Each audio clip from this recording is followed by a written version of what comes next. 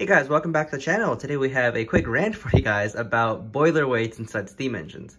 So a little preface on this. So as you guys know, the weight of the amount of weight you put over powered wheels on a model train is very important in determining how much your engine can pull, with the exception of, traction tires and whatnot. But that's the reason why, for example, on diesel engines, because every single wheel is powered, you will see manufacturers try to maximize the amount of weight inside the shell. Diesel engines are usually made of plastic shells, and so therefore weight is very important. And so that's why the more amount of open space you have, or space taken up by electronics like speakers, speaker enclosures, decoders, etc., means the less weight you have inside the engine. And that results in a diesel engine that pulls less. On a steam engine, that's less of a problem because you have a tender which is not powered, and you can put all the other stuff besides the critical motors and gearboxes inside the tender. This means that most of your boiler space is empty, and you fill it up with weight, and also the motor, of course, and the gearboxes and whatnot. And that's the reason why I really don't like the idea of putting smoke units inside your engines, because you have such valuable space inside this boiler here.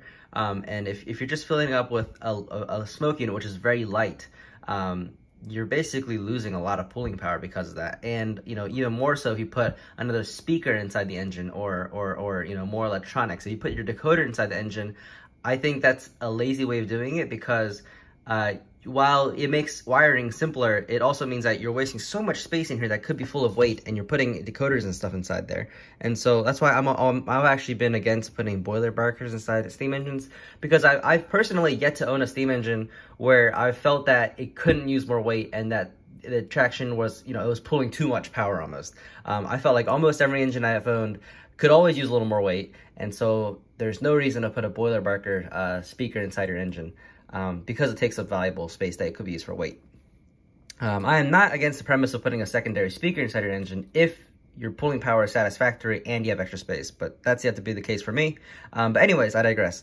So what I wanted to talk about was, I've been currently working on these two brass engines, and that's kind of the point of relevance for this video. But I'm taking apart these engines, and they are so light. Like, this is a Mohawk. This is an expensive model as well. It's not one of those cheap, crappy engines. It's a really decent model. It's a Key 1989 run L2B Mohawk, New York Central.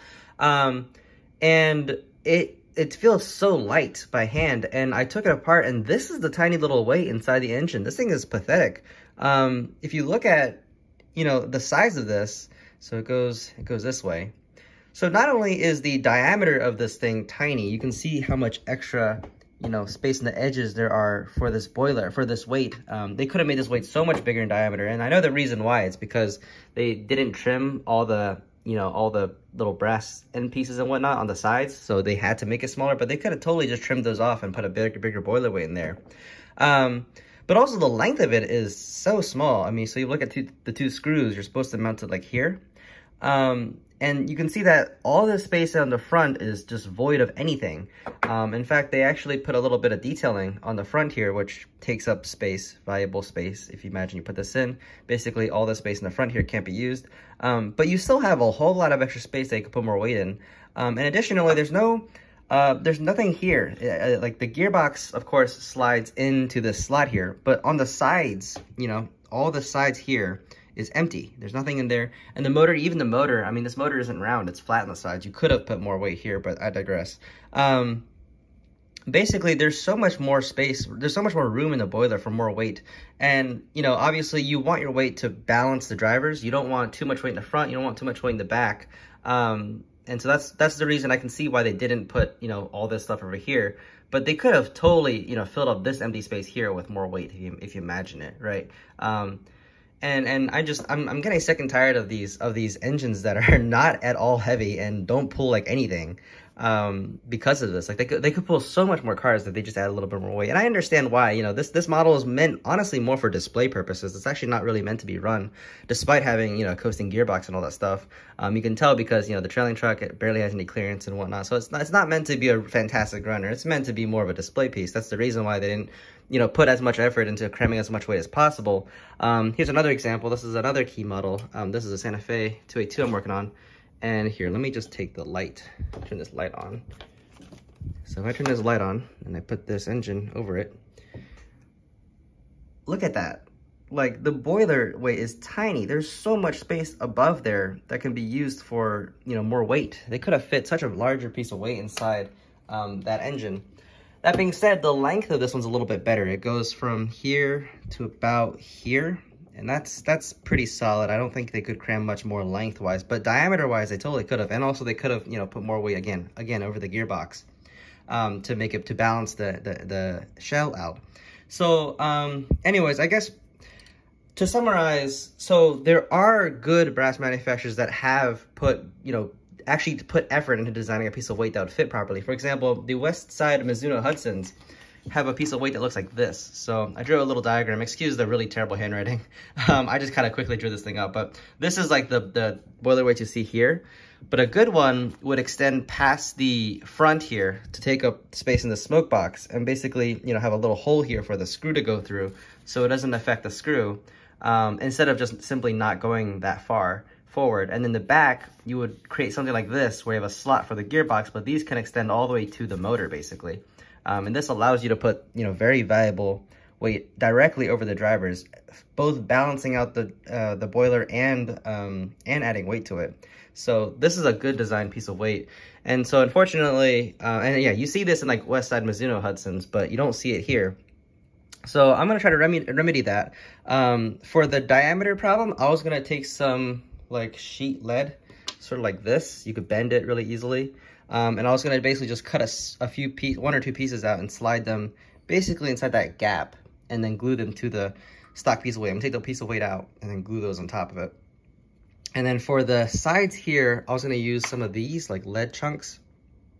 I'm going to use a hammer and like tap them so it's, you know, like a circle almost as an outline, like a half moon, and then stick them in like here. You get the idea, but basically slide them in the side here and glue them to the sides of the boiler to basically mimic like this, except they'll be permanently mounted because I'll be gluing them in place. And, you know, I'm not putting any of the other electronics in here. I'm keeping all the electronics inside the tender.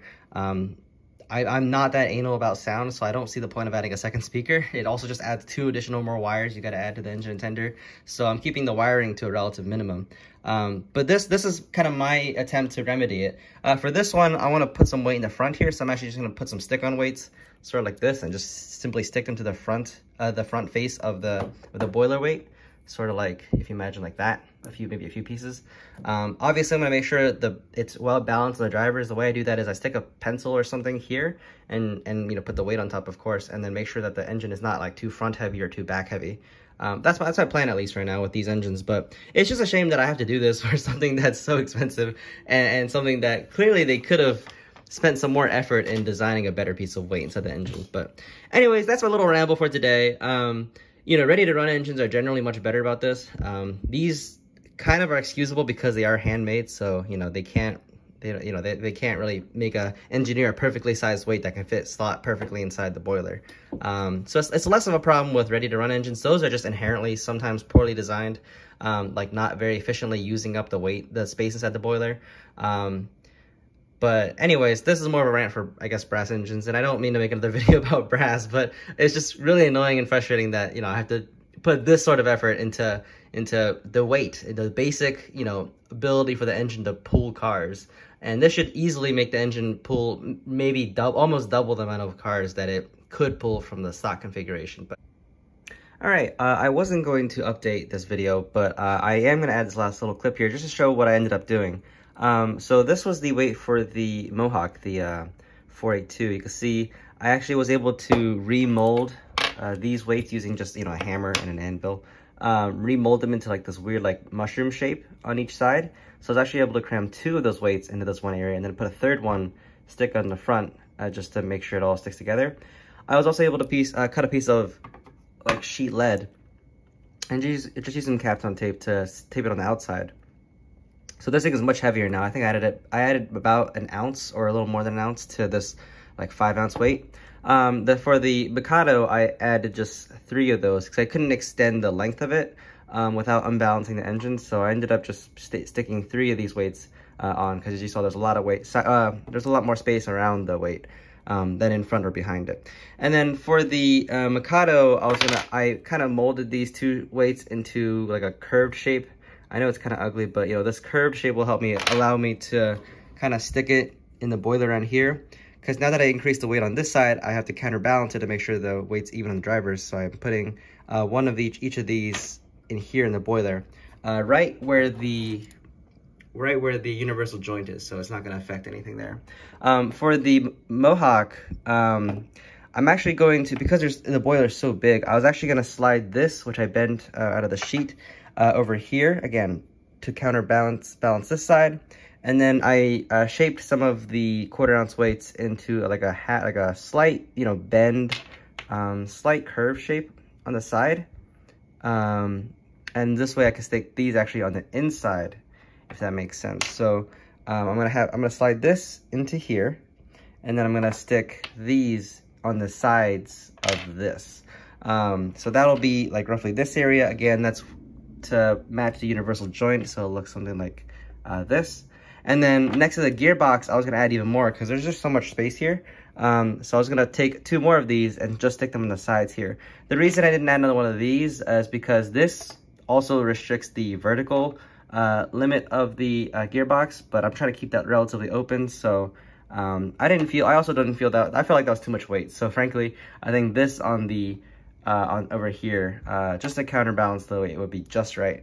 So in total, I'd be adding a whole bunch more weight. So all of this is for the Mohawk, and this is for the Mikado. But that's the plan, and I'm probably not gonna update you guys on the rest of the video. It's just gonna look like the engine's done, so you really can't see from the outside. But I'm just gonna do the finished install up by using some foam tape to adhere them to the sides, and also grind out some of the protruding brass bits. But that's pretty much it. So anyways, hopefully you guys enjoyed the video, and hopefully it was helpful for somebody out there.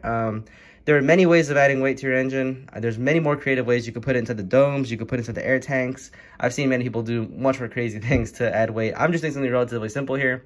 But hopefully it's helpful for someone. And yeah, hope you guys enjoyed, and I'll see you guys next time. Take care.